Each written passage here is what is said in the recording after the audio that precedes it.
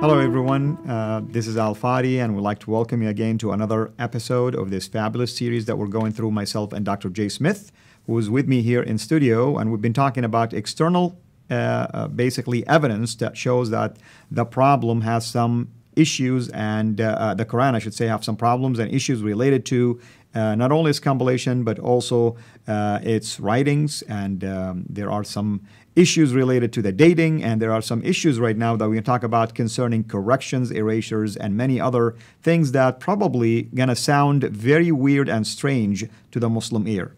Dr. J. Yeah, thank you. This is good. We've always said that this is not our research, and we're very clear that you and I have not done the research. That's correct.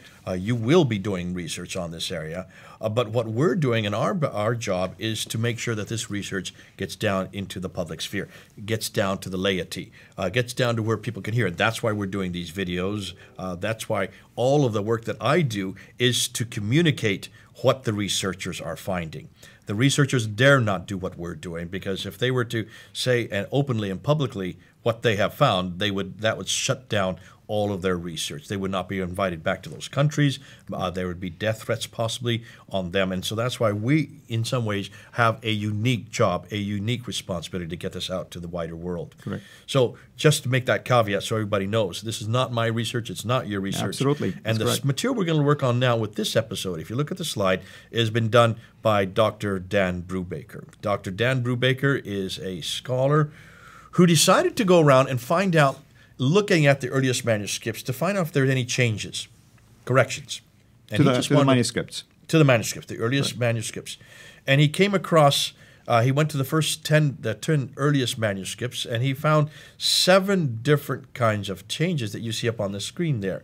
Insertions and erasers, erasers overwritten, overwriting, taping, selective covering overwritten.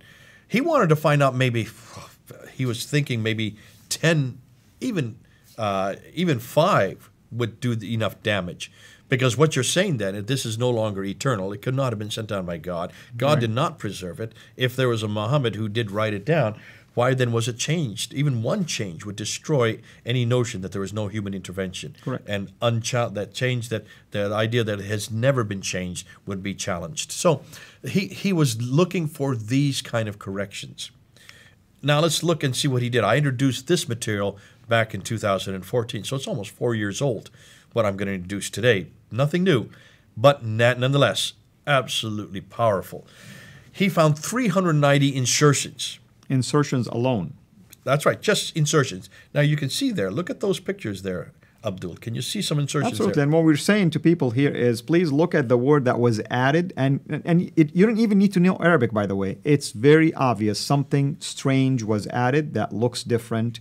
The thickness is different. The ink is different. The size is different. And these are later insertions. Here's an example in the Topkapi manuscript with Surah 66, verse 8. On the left side, I'll read it, and you can read what the Hafs says today. On the left side, the Topkapi there says, O ye who believe, repent unto you give by it sincerely, until you give by it sincerely. That's right. Now, that has been changed to? And the word, basically, Allah was added. That's there you can see. Can you see the word Allah added on the left-hand side? You can see it's too small, isn't it? That's right. Completely different script. And a different color also. Even a different color. So that's been added. The word Allah, the name of God, has been added to the script. Here is another insertion. In this case, it's chapter 3, verse 47. What was added is what He wills. Mayasha. He creates what He wills. And there it is above the word. Can you see it above the word? We've circled it in red there. That's right. Another example of insertion. This is in Surah 2, Ayah 137. Bimitli. You can see the bimitli has been kind of squeezed in there between 2 other letters. Yeah. You can see it doesn't fit. And we circled it in red to show that this is a much later insertion. Here's one from the Bibliothèque Nationale. It's chapter 23, verse 86. And there you can see the word is above, isn't it? It's right above the line itself. Yeah, the verse used to read, say, who is the God of the heavens and the earth? the heavens and a great, basically, a throne, and it was added, who is the God of the seven heavens. So there, Al-Sabah is added, the seventh heaven. And I want to emphasize, Muslims believe there are seven heavens, but we can see here that it was added as a later time. At a later time.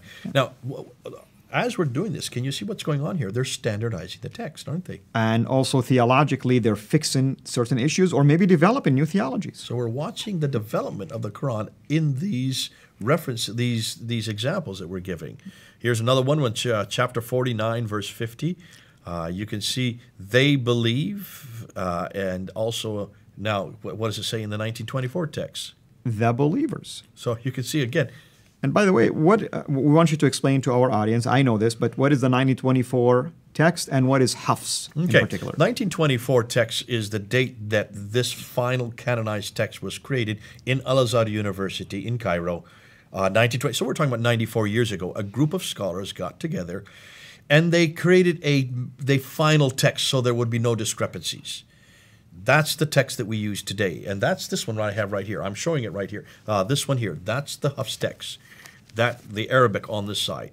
Now, what's fascinating, they said that this came from a rendition of Kiryat and Ahruf, a certain, well, what is Kiryat Ahruf? How do we define that? Writing, what's the word? The readings, you mean? Readings, yeah. Or variant text readings, yeah. Variant readings that were put together by readers and also professors of readers. Narrators of those readers. In the 9th century. That's correct. Hafs, and we're going to see this in another episode, Hafs is just one of 31 that we have found today. And here's the thing, we're going to talk about this because Ibn Mujahid is the one who selected those. And just like Uthman took it upon himself to decide something, Ibn Mujahid also took it upon himself to decide readers as well. So these readers have differences, variants. We've counted up to 59,000, almost 60,000 of these variants. But Hafs is just one of them. And it's attributed to him. The final Quran is attributed to one reader who died in 805. That's right. 805, early 9th century. That's over 1,000 years ago. So Muslims have known about this for 1,000 years. Here's the irony. How do they know it's Hafs? Where is Hafs' manuscript?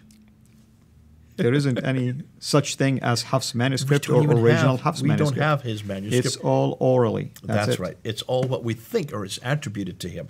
So that's the 1924 Hafs text. That rendition has only been around since for about 94 years. And here's another thing, Dr. J. Isn't it true that if you go to the introduction for the 1924 Cairo edition, they tell you clearly that they did not rely on any manuscripts? That's right. They did not. It was only on the Kiryat and Ahruf. In this case, choosing one out of 37, really, that we've only found 31 of them. There will probably we're still looking for about another 6 that we have found in local stores around the Middle East. So they are there. They're not. It's not that these are being hidden. We can find them. So now we get 390 erasers. Now take a look at there. Can you see the erasers there? It's very clear. I mean, sometimes it's so clear that there is a gap that is unusual, because when you look at the way the text is written, sometimes they don't have these gaps unless you have removed something. Yeah, so you can see they're intentionally changing the text. Here's some examples. The Topkapi that we've talked about, you can see clearly where the eraser is in Surah 73, Ayah 20. 2/3 of the night. And we can see that the Topkapi was also edited later. Why? Because we have red dots, which is diacritical markings that were added at a later time. At a much later time in a different color. Exactly. Here's an example of the Huzayni Cairo. That's one in Egypt. And there you can see in chapter 49, verse 6, where you can the word fasaka is used in this manuscript. The word fasiku is used instead in the 1924 Hafs text. So there you can one see. is a verb. This one is a noun describing somebody, actually an adjective. And we're assuming that because it's an erasure. Here is one from the Petropolitan text. You can see we've circled where the eraser is. And we don't even sure what is it that they've erased there. If it's too bad now, we'll never know. That's right. But we know what the 1924 text says. Here's from chapter 7, verse 158. The Sana Musaf. When you look at that, letters are erased between the words you all and of whom. We don't know in the modern time what was erased there. I can see the pain in your face because there's a lot of stuff that is missing, and I agree with you. Well, the pain should be in the Muslim's face, not in mine. I think this is amazing. This is great what Dan has found, because Dr. Brubaker is showing that this idea that this is complete, unchanged, and eternal is going right out the window when you look at these examples. Do you care to tell us where he's at in his basic We're going to get research? to that when we finish this. I'm waiting that to the end because I want that to be the punch. Wonderful. So now we get to St. Peter. This is not one of the six. This is another one in St. Petersburg that he's now just looking at even as we speak. Right. And here you can see the Hijazi manuscript in chapter 26, verse 70. Two words were erased after the word what and before the words do you worship.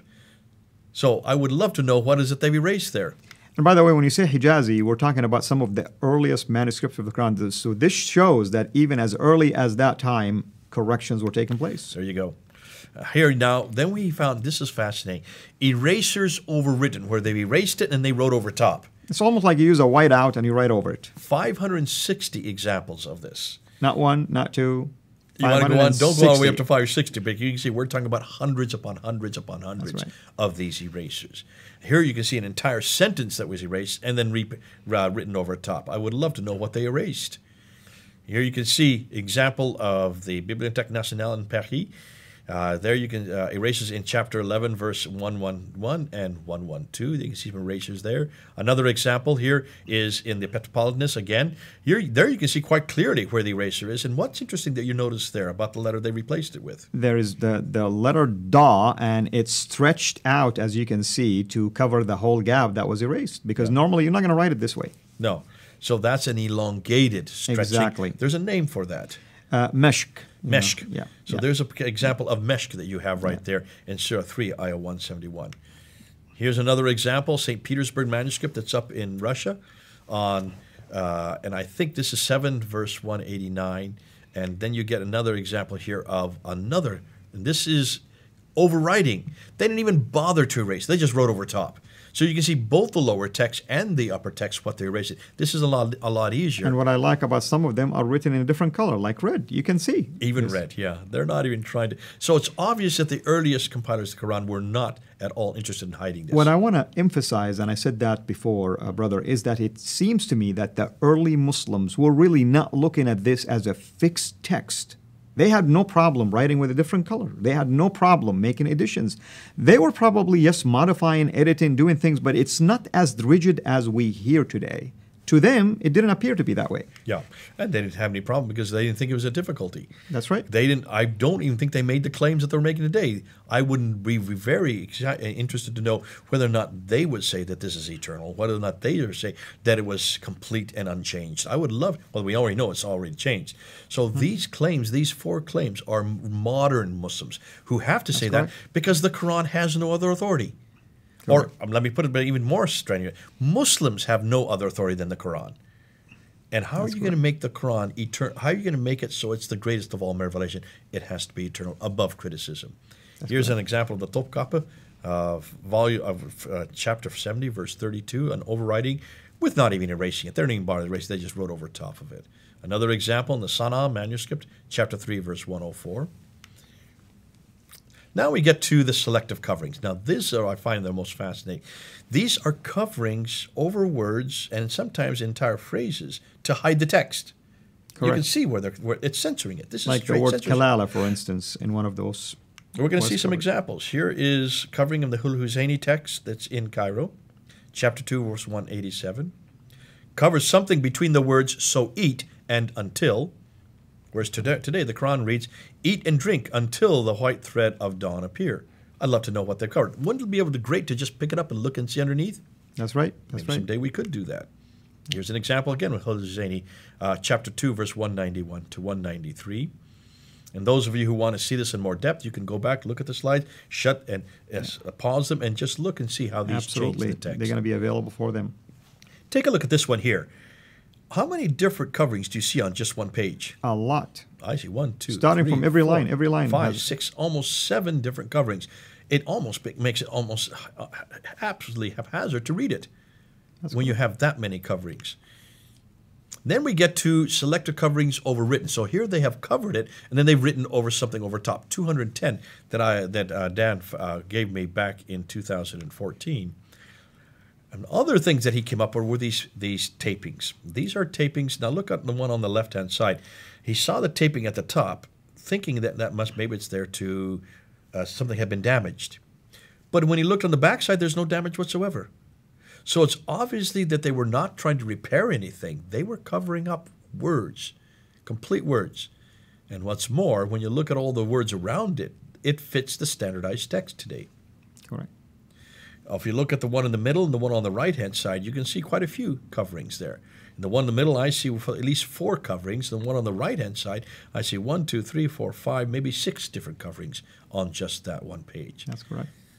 So, 2,200 corrections in total. Wait, you said Dan was looking for 5, maybe 10. I know, and this is in 2014. Guess what they're up to today? Over 4,000, double that number. Double even this number. That's when we just phoned him up just a little while ago. Now they're up over 4,000 corrections that they have. We're going to be going for years looking at all these corrections. It's going to take an awful long time to unpack them, to look at them, to try to see how they change the text, how they change the meaning. This idea that this is a perfect Quran that's never been changed, what are you going to do? That they all, and here's what's really fascinating. When he looked at them, he noticed that these corrections do not just happen at one period. They continue up through the 8th century, up through the 9th century.